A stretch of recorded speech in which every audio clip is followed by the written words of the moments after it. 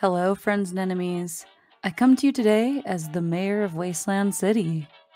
Alas, this is likely the last video where I can assume this title, as this year we are having the mayoral election.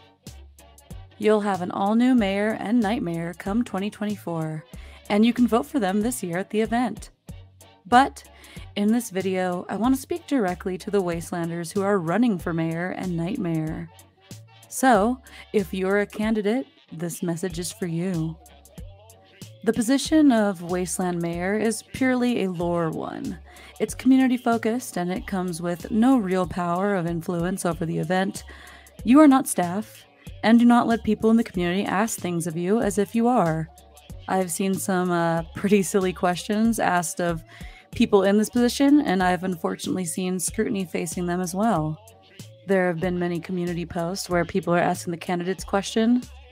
And while I encourage you to be forthright and ambitious, please do not answer questions that involve the state of the event or any control of who can and cannot attend the event.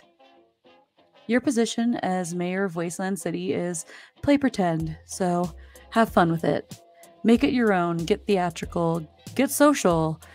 You are a lore ambassador, and you are there to help newcomers feel welcome, introduce them to the scene, and what Wasteland City has to offer.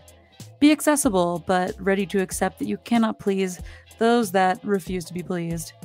Stay inspired and keep the fun going for the next person. Remember, the #1 rule of lore is there is no set rules yet.